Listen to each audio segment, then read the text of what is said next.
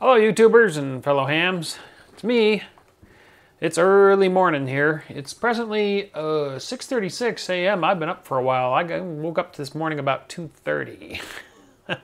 Went to bed early last night, and because I went to bed early, I woke up early. So yeah, I've been up for a while. But I used the time this morning to play around on HF, testing a receive antenna, the Hula Loop, not hula hoop. Although it's made out of a hula hoop, but it's the Hula Loop. Now, using a hula hoop for an antenna, it's not a new idea. There's tons of antenna designs out there that use the hula hoop as the framework that supports the antenna. A little Google image search came up with just tons of images. There's some videos. Anyway, mine is an active receive antenna. So what's going on is it's not a magnetic loop, it's not coupled. There's not like a separate coupling loop to the main loop. It is simply a single loop of wire, once around, with a preamp. And I have the W7IUV, yeah, I think that's it, W7IUV preamp hooked up to the loop. Here's a schematic for the preamp. It's real simple, single transistor circuit. Plenty of designs out there if you want to build your own. But let's have a look at the beastie, and then I'll show you the video I recorded earlier this morning as I was testing it and comparing it to the active mini whip that I have up in the air above the house. You'll find that video interesting because the active mini whip is up in the air, and the hula loop was right here beside me inside the house, and still the hula loop just blew away the active mini whip.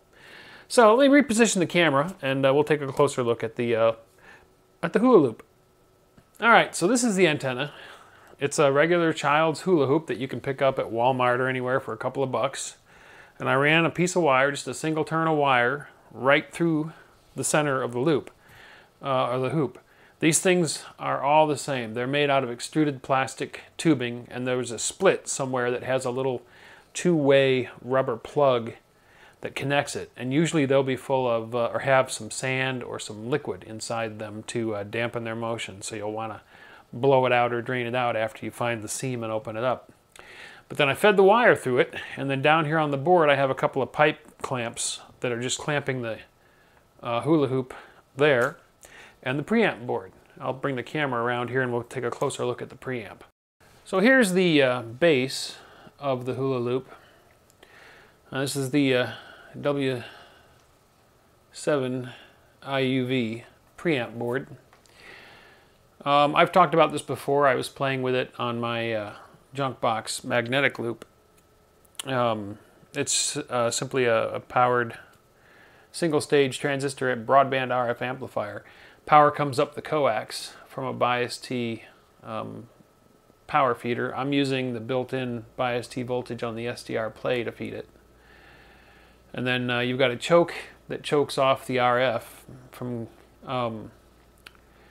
the amplifier, and then a capacitor that isolates it. And then the RF bypasses that, goes right up the coax. Power comes in through this choke and feeds the amplifier.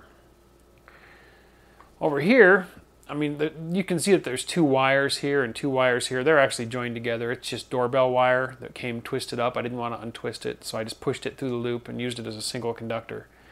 So I've just got directly DC connected the loop wire right to the preamp. There's no capacitive coupling, there's no tuning, there's no coupling loop. It's a continuous circuit from the preamp right through the hula hoop and back out. So really simple. Not much at all to putting this thing together if you have the preamp board. Now you could go without the preamp and hook the antenna directly to it, and it would still work pretty well as a receive antenna, but the preamp really makes it hot. It makes it incredibly sensitive, in fact. If you're really close to any kind of broadcast antennas, you probably wouldn't have much luck with this. But if you're out in the country, for sure, this would be a really great hot receive antenna.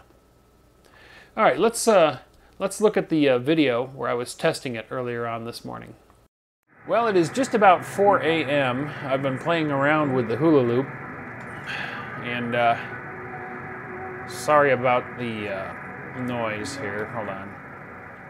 So we are presently at 4.84 megahertz, and this is the active mini whip antenna, which is outside above the roof. And as you can see, the strongest signal in here has the gain, the automatic gain on cubics, hovering around negative 42 dB. I'm going to switch to the Hula Loop, which is on antenna B on the SDR play. And the automatic gain's adjusting, and you can see that's coming up to, let it settle in, about negative 26, negative 25, negative 27. A little bit of fading going on, but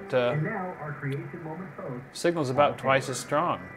A few years ago, and actually quite clear. On how plants seem to have pain and that's the active Hula Loop. Now let's switch over to the mini whip again. Of course, we don't know if plants have feelings, as we know. The signal practically goes away.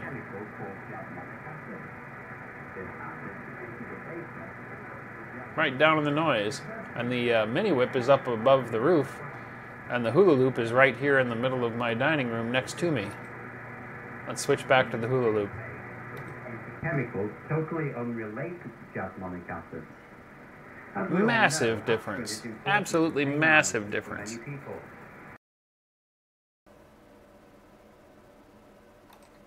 And you're listening to WRMI, Radio Miami International. Radio Miami International. Florida, USA. Okay, good. And www.wrmi.net. That's coming out of Florida.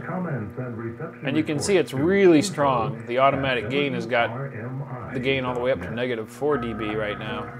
Let's switch to the mini whip antenna outside. Oh, drops way down. Look at that. This is PCJ Radio International.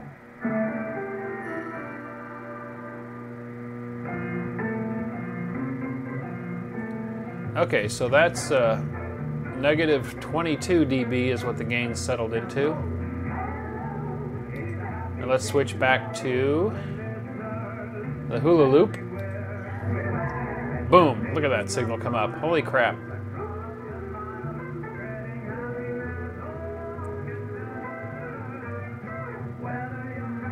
Massively stronger signal on the active Hula Loop.